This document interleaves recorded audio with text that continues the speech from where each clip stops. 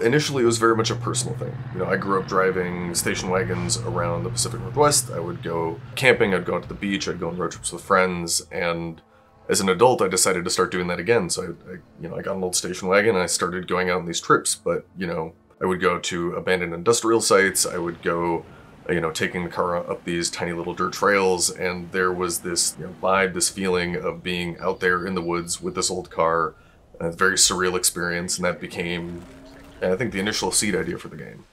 Pacific Drive is a run-based driving survival game, but when we started, we were very much just prototyping. We were getting the player into the car, having them drive around in the woods, and getting a feel of the space out there.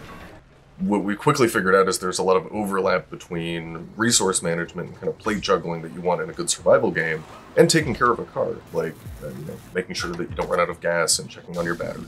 It all eventually came to fruition with the garage and us figuring out we wanted a safe space for the player to be the mechanic and to work on their car, and taking these excursions out into the zone where you're grabbing resources and exploring and then coming back and being able to do it again. In most survival games, there's a focus on the player and keeping them alive, but for Pacific Drive, we wanted to turn that on its head a bit and put the emphasis on the car. It's the thing that's going to keep you safe when you're out in the zone, but that's only true so long as you maintain it. The player can still take damage, but the car itself is a good deal more complicated. There's different slots that you can put different equipment into and customize your car, but things may happen to those parts. They may take wear and tear, they may get damaged and break or fall off, in which case you may have to craft replacement parts or scavenge for new things out in the zone. We really care about satisfying that fantasy of the player being a mechanic, like just taking care of this car and maintaining it while they're on the road. It's important for us to do this because that interaction helps build the player's relationship with the car, and that's something that we care a lot about for the game.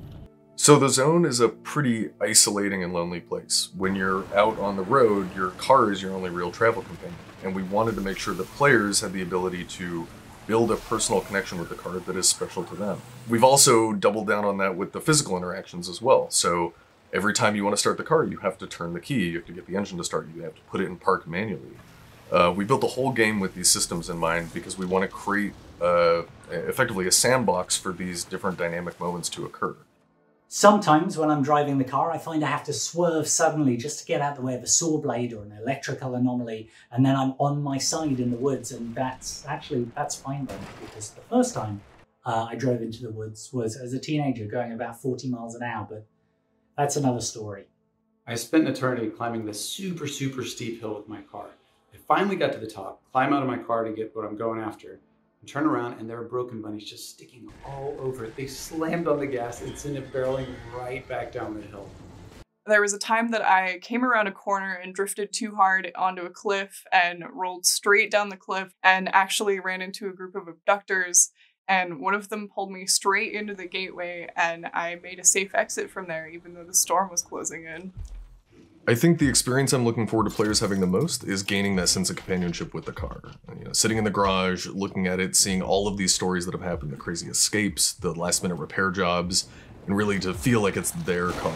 I think that's going to be something really special.